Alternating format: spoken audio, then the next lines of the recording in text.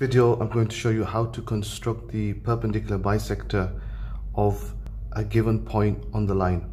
So the first thing you notice is that M is not halfway between A and B, it's closer to B.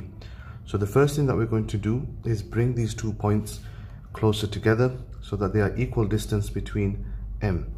How do we do that?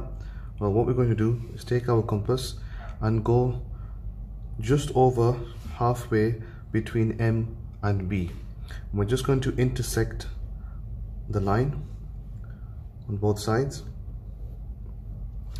and then what we're going to do is take our compass again, extend it just a little bit so it's a little bit bigger, and we are going to go from this point now. So you can consider this as being the new B and this being the new A.